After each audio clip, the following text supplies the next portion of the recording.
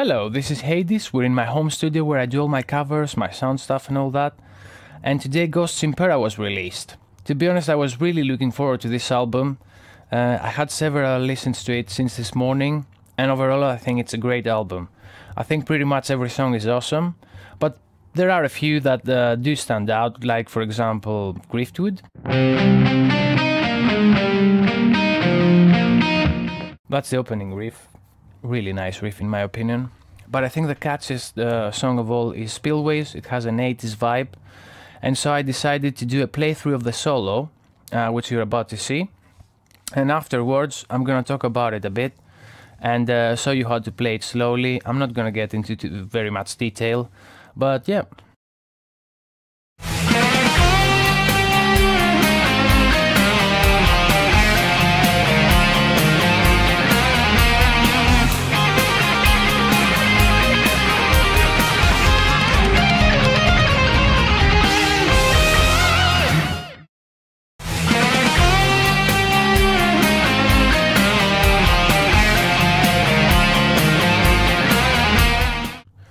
Okay, so we can divide the solo into three parts to talk about it in an easier manner.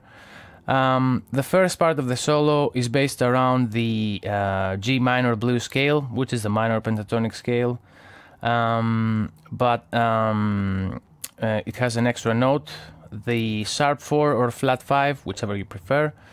It's the same note really, and yeah. Although it's the G minor blues scale shape, it's the actual tone is F, because as you probably know, Ghost play in D standard tuning, meaning that we have to tune every string of our guitar one step down.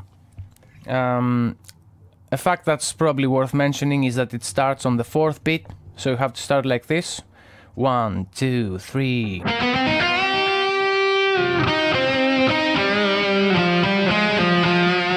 And you're probably noticing that I'm not sticking to one position of the scale. I'm moving along the board. This is for a couple of reasons. It has to do with the color of the pitch on my preferred string. So this note and this note are the same, but they sound slightly different. And also, the other reason for that is so that I'm in a comfortable position to play the next lick. Now, this is a pretty straightforward part. You probably have to pay more attention to the bends, like this one.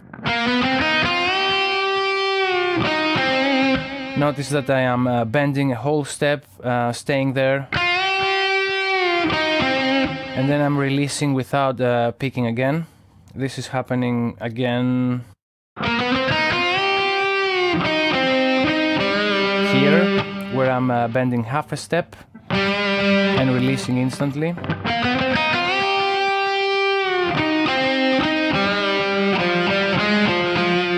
And again here.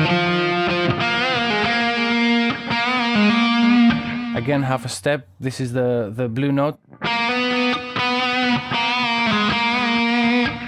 It's like a micro bend kind of thing. And I'm gonna show it to you slowly.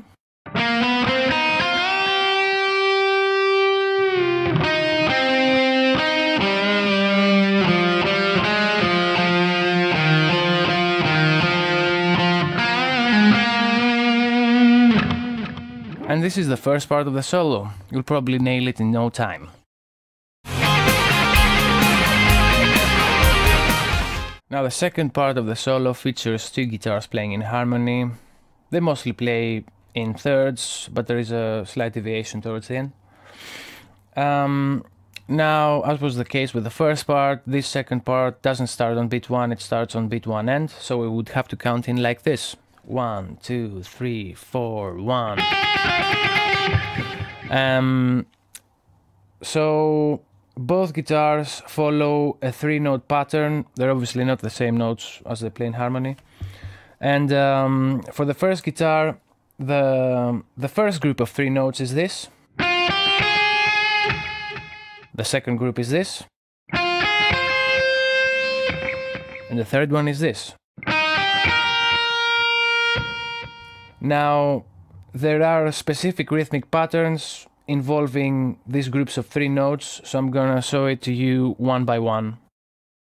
So the first one is played like this, twice though.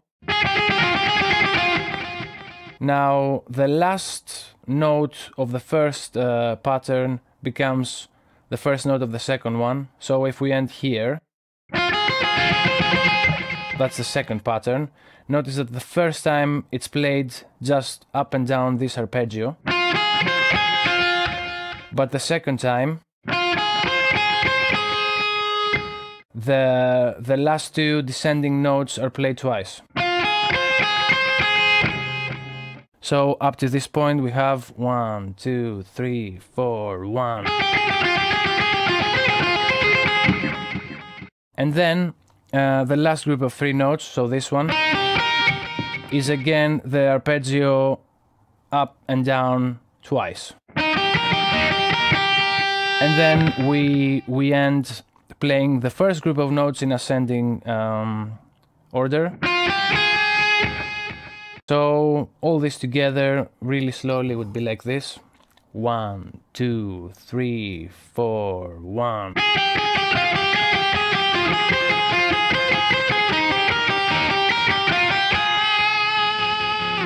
And that's our first guitar. Now the second guitar follows pretty much the same principle as the first guitar. It's playing in thirds for the first 2 groupings of 3 notes. So the first grouping would be this. The second would be this.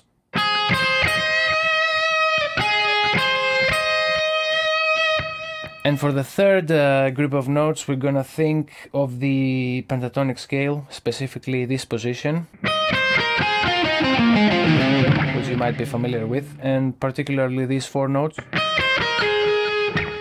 And I'm gonna show you why. So the first pattern follows the same rhythmic pattern as the first guitar. So this pattern played twice, sounding like this. Now this ending note of the first pattern becomes the first pattern for the second, the first note for the second group of 3 notes. Again, it does this rhythmic thing where it goes up the arpeggio, down the arpeggio, and then up and down again, but with the 2 last notes played twice.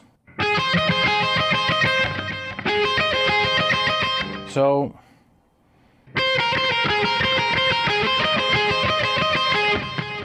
and then this note becomes the first note of our third group of notes, where they do this.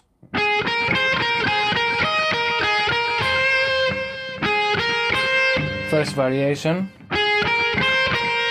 up and down. Second variation, and then back to the first variation. So all together slowly it would sound like this. 1, 2, 3, 4, 1.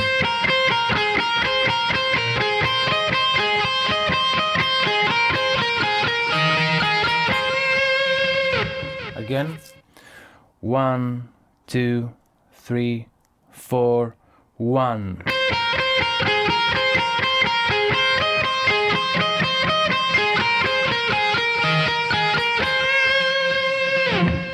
And that's the second part, the second guitar. So before moving on to the final part of the solo, I think it's worth mentioning that in the release live from the Ministry that they did the other day, the Ghoul played neither of the 2 parts. He played something with following the same rhythmic pattern as in the 2 parts that we've shown. But yeah, completely different notes, so it sounded like this.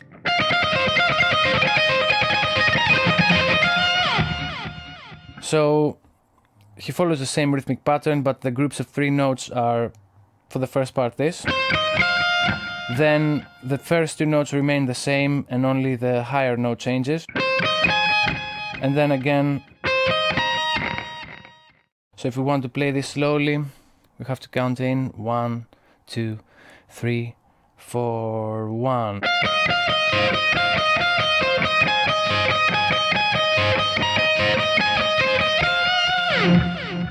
So it might be worth checking this out. I don't know, he makes a choice to play this instead of the other two, maybe because they're not playing in harmony. But yeah, it might be a cool variant.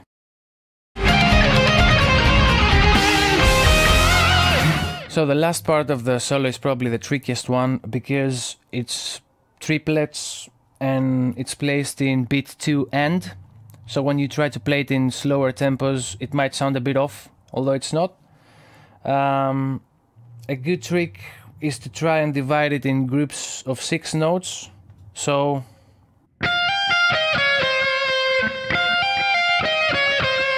the first 6, then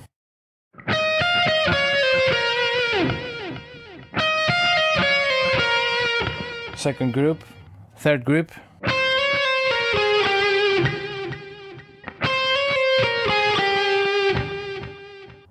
and then there are 2 extra notes, so the last part is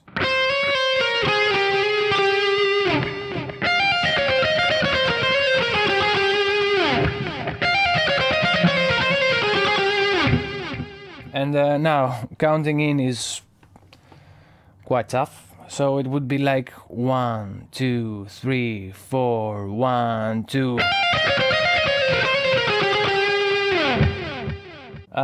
The good thing is that between the previous part and this part there is a rest.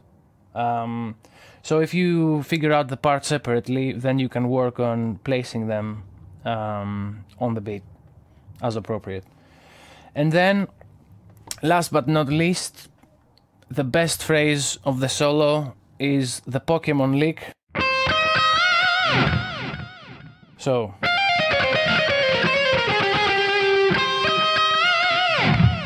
thank you very much for watching. I hope you found this video helpful. So you can already hear in the background a bit of my Call Me Little Sunshine cover. That should pop up in a box right here in a second. Also, if you want, you can subscribe somewhere down there, I think. And then like below, comment, tell me what you think, what you would like to see, if there is a cover you want me to do, or a solo playthrough, or whatever. Thank you very much for watching. Peace.